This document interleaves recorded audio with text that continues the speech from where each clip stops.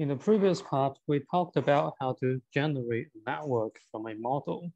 And next, let's talk about the inverse process, how to find the best model given a network and therefore detect communities. So here's the big picture. Given a graph, we want to find the best AGM and its corresponding affiliation graph M, the number of communities C and the parameters PC. And the idea is to use maximum likelihood estimation, or MLE. So here's how MLE usually works. We're usually given the data X, and we assume that the data is actually generated by some model, F theta, where F is a model and theta is the model parameters. And we want to estimate P of X given theta. And this is the probability that our model F with parameter theta that generated the data X. And the goal of MLE is to find the most likelihood model that could have generated data. So basically, we are trying to find the optimal theta such that this P of X given theta is the largest. So how do we do MLE for graphs? You may have noticed that the AGM model actually generates a probabilistic adjacency matrix. And remember that previously we say that given the AGM parameters, we actually are able to compute the probability of probability that there is a edge between any pair of nodes, U and V.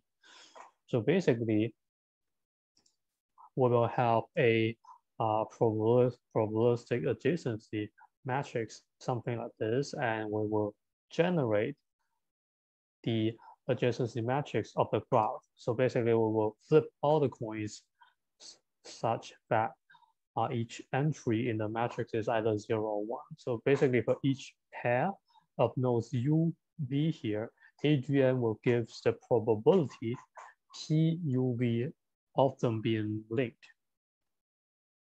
And then we will just flip all these bias coins. For example, we can flip this coin to see whether or not there is an edge between let's say node 3 and node 1. And then we can compute the likelihood of the AGM generating the graph using this equation. We can see that this equation is just a product of a lot of terms. So basically, for each node pair where there is an edge, we have a term PUV. And for each node pair where there isn't an edge, we have a term 1 minus PUV. So basically, PUV is the probability that U and V has an edge. And formally speaking, given a graph G with the node set V and the edge set E, as well as the parameter theta, we will calculate the likelihood that the parameter theta would have generated the graph G. So basically, this is written down as PG given theta. And let's say that we're given the parameter thetas here on the left, and we're also given a graph here on the right. Then we will first compute the probabilistic adjacency matrix using this equation that we have talked about before. And then we will compute the likelihood of this graph given this probabilistic adjacency matrix using this equation. So again, this is just a product of all the terms, and for each pair of nodes with an edge, we have a P UV, and for each pair of nodes without an edge, we have a term that is 1 minus PUV. As a more concrete example, let's say that we have this graph here, of 4 nodes, and we also have the parameter theta here, which basically says that node 1, 2, 3 belongs to community C, and node 2, 3, 4 belongs to community D. So we can see that correspondingly, this is community C and this is community D. Then using these parameters and as well as the corresponding parameter PC and PD, we can then calculate the probability that this edge between node 1 and node 2 is generated. So basically, we can calculate it as 1 minus PC, because both of them are from community C. And we can do the same for P13, which is the probability that there is an edge between 1 and 3.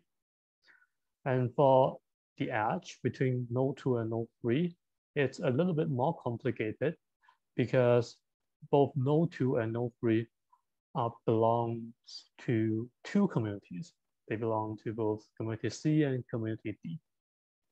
And for the edges between 2 and 3 and 3 and 4, we can do similar stuff. And for the edge, the non-existent edge, basically P14,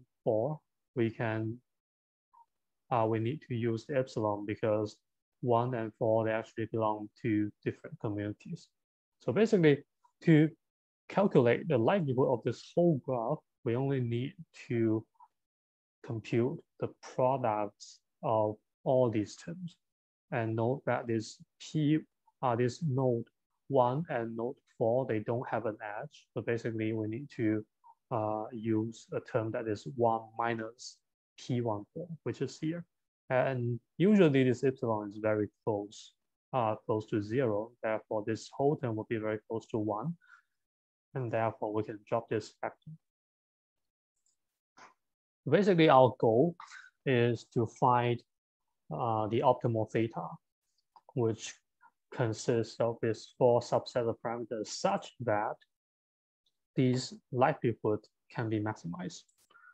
And often, we will take the logarithm of the likelihood, and we call it log likelihood, and we will try to maximize the log likelihood instead.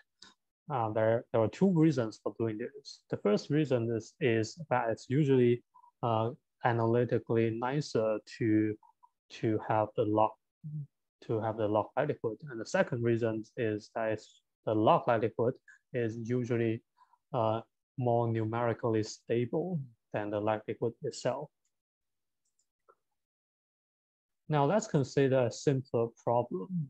Let's say that most of the parameters inside theta is already given, and we only need to find the optimal PC. Remember, PC is the probability that there is a link between 2 nodes if both of the nodes belong to community C. So this is easy, because we just need to write down the log likelihood as a function of PC, by computing each term of PUV, and then we can find the PC that maximizes the log likelihood. And the reason why this is easy, it's because the PC here is actually a continuous value. Therefore, you can, for example, just compute the gradient of this objective function with regard to PC, and you can just use gradient descent or gradient ascent to find the optimal PC. However, if our goal is to find a full set of parameters B that consists of 4 subsets of parameters, and it would be much more difficult, because finding the full set C actually means finding the bipartite affiliation network. This is actually a difficult combinatorial optimization problem, and there's actually no nice way of doing this. So since fitting this B is too hard, let's consider if we can just change or relax the model so that it's easier to fit. And this would be the focus of the next part in the lecture.